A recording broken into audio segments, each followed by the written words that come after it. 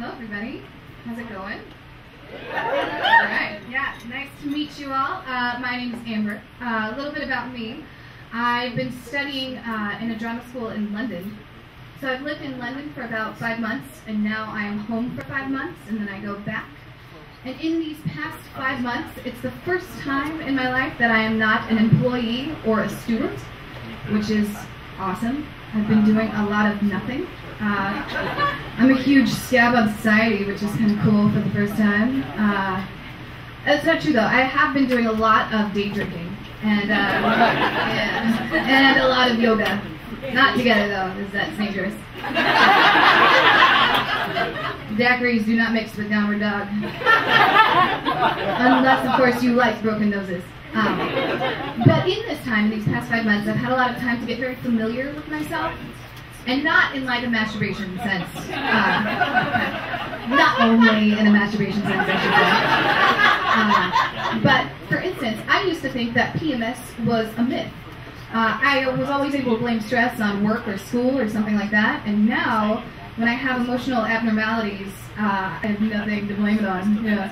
So, example, I came home, a couple months ago, I came home, turned on the last 15 minutes of a movie, sat down by myself in my apartment, totally uninvested, and 2 seconds into watching the movie, I started to cry.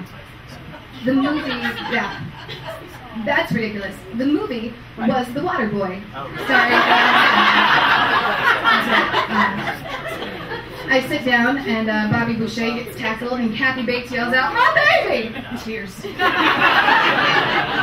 Vicky Valancourt runs onto the field with the Eskimo water. Bobby Boucher gets up and says, "That's some fine quality H2O." Tears. The Mud Dogs at the end, spoiler alert, win the Mud Bowl, and he yells out, "I love Mama!" Tears. Kathy Bates tackles the cross-eyed dad. Rob Schneider yells, "You can do it all night long!" Full-fledged sobbing. Ridiculous, pathetic. Yeah. 2 days later, started my period. No. Now I believe in PMS. And I'm sorry, guys, because I know that periods are really gross to talk about, so this next joke is for you. Does everybody know what a queef is? Yeah, that's kind of funny. It's a vagina fart, for those of you that don't know. Does anybody know what a belief is? A bloody vagina fart. Oh, you're welcome. You're welcome. Yeah. So I'm a very lucky person in the fact that I am an only child, and I have 2 parents that fully support the idea of me being an actor. Or at least I thought they supported the idea of me being an actor. 2 days ago, I got a 20-second voicemail from my dad that went a little something like this. "Hey, sweetheart, so I was just thinking this morning, maybe acting isn't what you do to make money. Maybe that's just what you do for fun, and maybe you find another career to make money. I don't know, just thinking out loud. Love you, sweetheart, bye."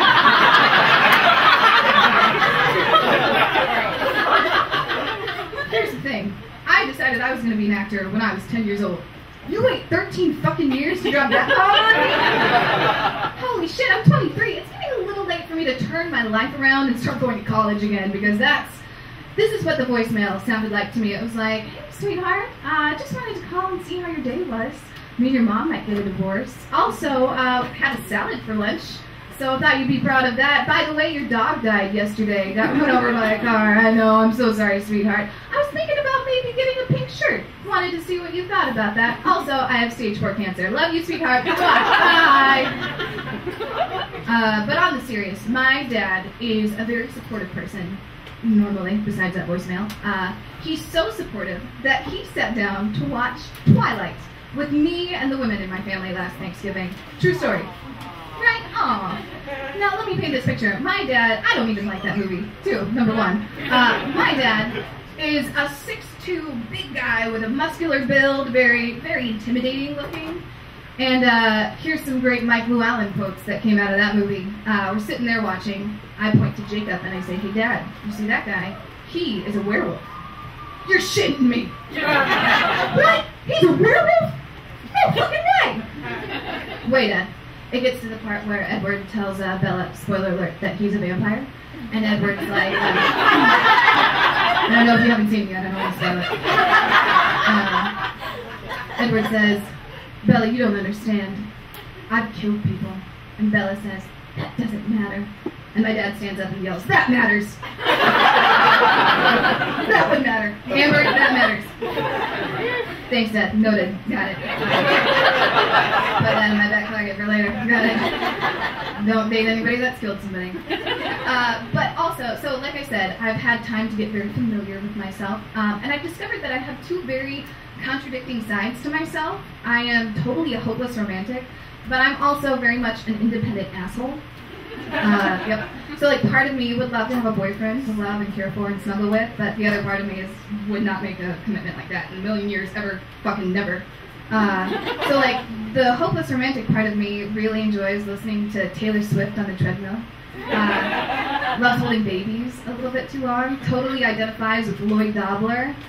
Drinks a lot of wine while watching The Bachelor, and may or may not play The Sims, and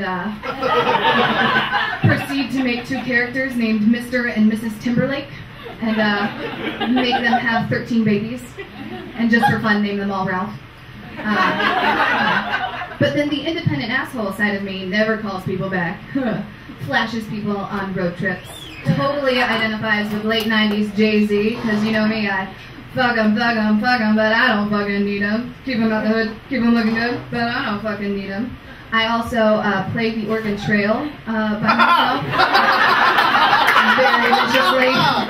Very viciously to the point where everybody dies except for me, and I'm the only one that makes it to Oregon. And I like to drink whiskey while watching Man vs. Wild. Bear Grylls, love of my life. Yeah. So sometimes my roommate will come home and she'll see me sitting on the couch with my laptop on my lap, watching maybe Hot Rod with a glass of whiskey in my hand. And she'll know to ask me, no, you playing the Oregon Trail? Yep. Am I a character in your wagon on the way to Oregon? Yeah. Have I died yet? Yep. How did I die?